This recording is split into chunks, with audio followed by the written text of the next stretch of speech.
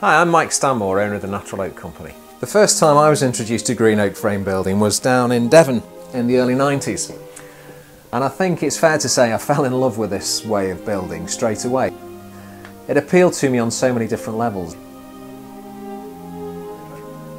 I think the great thing that green oak frames can offer is character instantly. You're getting a frame that emits such a warmth and natural appeal.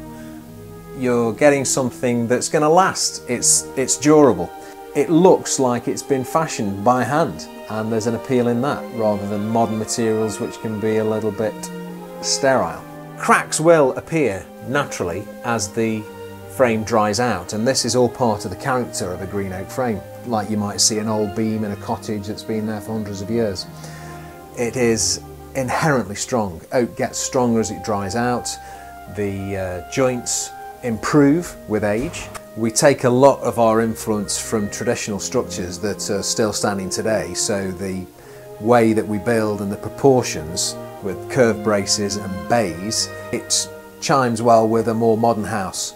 We can create large areas of glass within the apertures, flooding rooms with light. We source all our timber from FSC certified woodlands, which means that they've been responsibly managed for sustainability. Green oak framing is completely versatile. We can create and design a whole range of different shapes and size buildings to suit your requirements.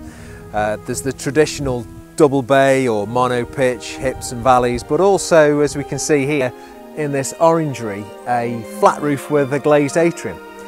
This is a particularly pleasing way of getting a very light and spacious extension, but without the added intrusion of too much sun in the summer. You've got a band of insulated flat roof with sunken spotlights, and that not only does that insulate you from getting too hot, but also too cold in the winter, so it really makes for a habitable room all year round.